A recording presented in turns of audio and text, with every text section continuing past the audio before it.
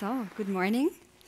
My name is Sabine. I manage investor relations for UVC Partners. We are an early stage B2B tech fund with a focus on the DACH region. And we're here today to talk about why family offices could be a perfect investor for startups in the sustainability space.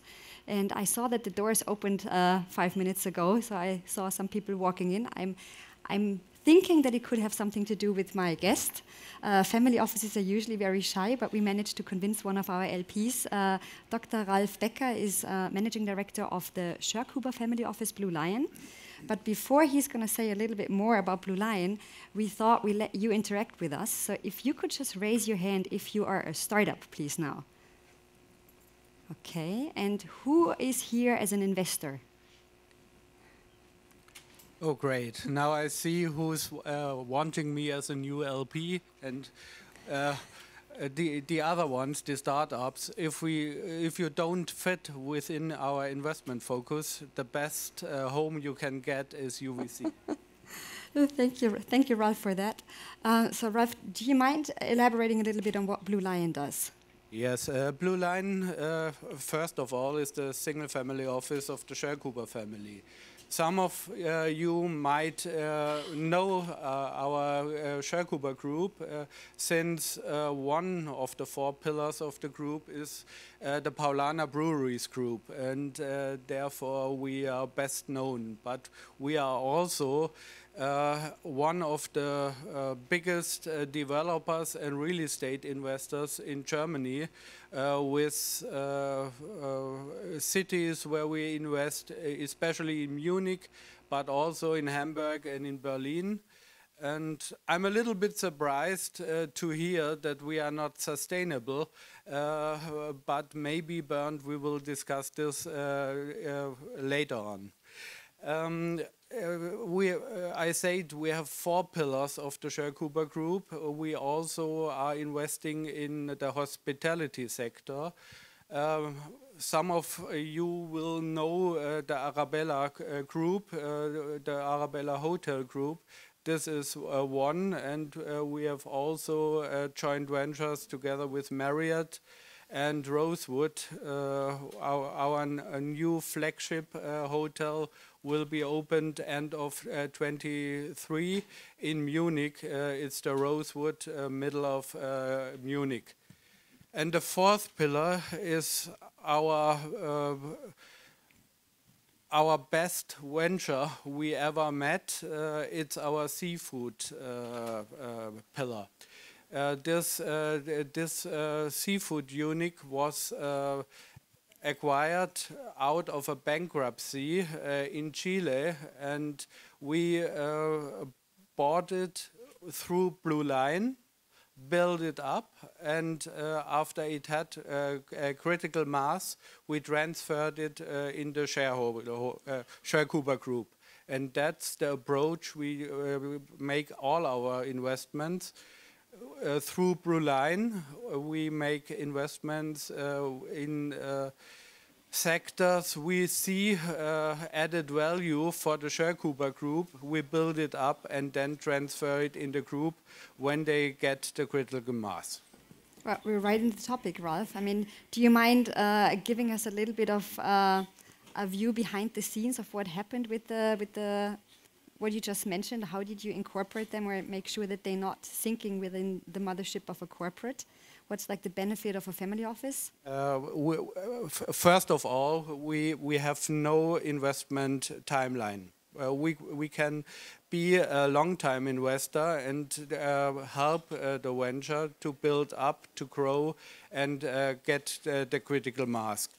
And as I explained with this seafood business unit, we make it with all our ventures. We are invested also in ventures of our we will combine with our real estate business unit, and there we work as an investor, but not as a corporate group who will press the venture, but we gave them our network so they can work with the group. The group will work as a friendly enemy to them, so they can work on their products. And we also save them first revenues with our group corporates. And this one example from the sustainability, our real estate department was very shy with submetering or other things in this sector until start of this year, but now we are very happy that we invested as Blue Line in 3 ventures in this area, and now they are running us to bring them together so they can use the solutions of these ventures within the group. Okay, thank you for that, Ralph. And actually, I have another question towards sustainability as a family office in like a, big family like the Schörghuber group.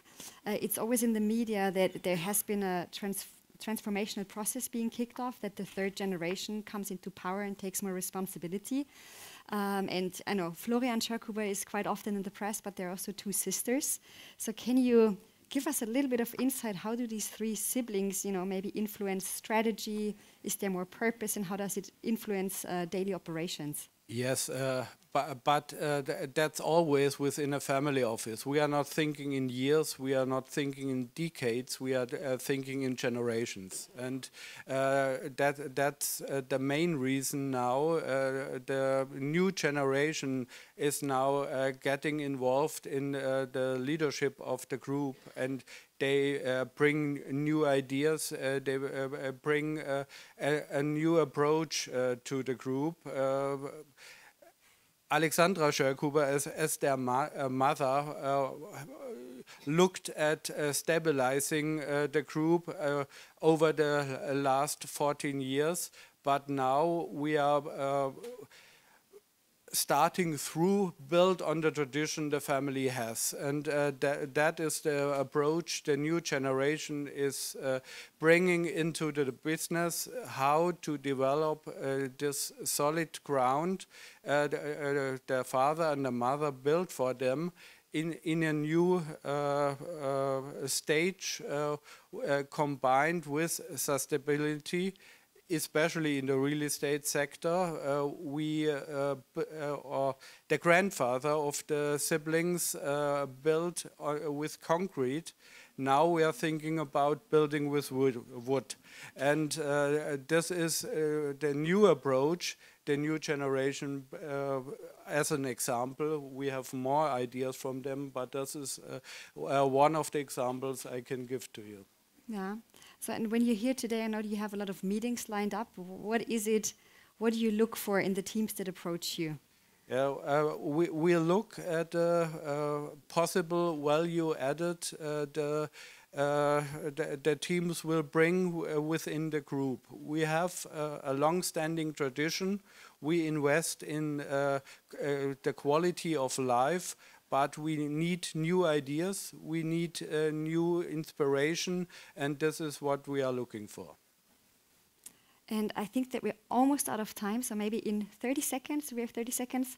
What's the main takeaway that you want the audience to take away from this today? As I said, actually invest in quality of life. That's the best you can bring to people outside. Thank you so much. Thank you.